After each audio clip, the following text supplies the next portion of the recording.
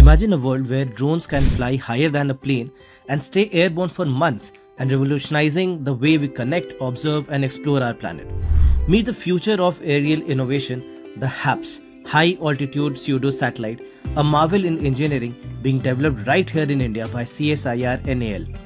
Unlike any ordinary drone, HAPS operates in the stratosphere powered by the sun and can hover for days on end, offering a bird's eye view for the surveillance, disaster management and even beaming 5G waves. Why HAPS? Because they bridge the gap between satellites and drones, offering better observation without the need to orbit.